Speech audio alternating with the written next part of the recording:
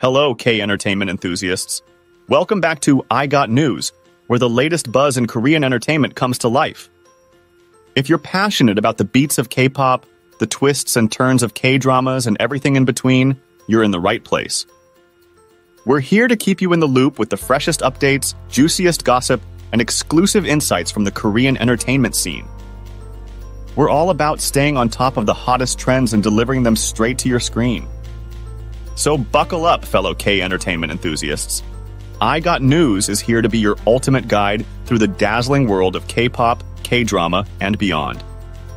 Before we dive into the news, make sure you hit like, subscribe, ring the notification bell, and comment below. Stay tuned until next time.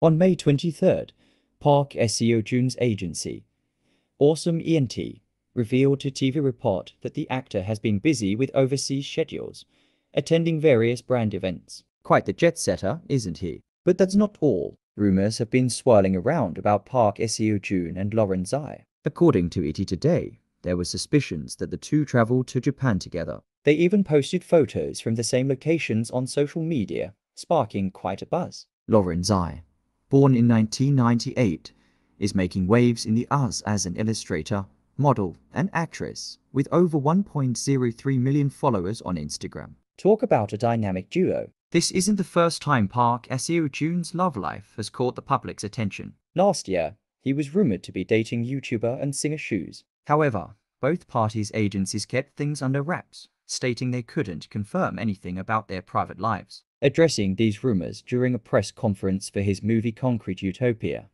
Park Seo-joon expressed his discomfort with discussing his personal life. He said, "I feel quite burdened about opening up my private life. Since it's a personal matter, it's difficult for me to say anything specific." On the professional front, Park Seo-joon made a smashing Hollywood debut with the Marvel Universe movie The Marvels, released last November. Plus, fans are eagerly awaiting the second season of Netflix's Guy and Song Creature, set to premiere later this year. Whether it's his career or his personal life, Park Seo-joon never fails to captivate us.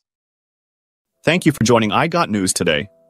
If you loved what you saw, hit like, share, and subscribe for more K-entertainment updates. Your support means the world! Drop your thoughts below and let's keep the K-entertainment conversation alive. As we sign off, keep spreading the K-entertainment love, stay tuned, and most importantly, stay fabulous. Until we meet again for more exciting news and updates,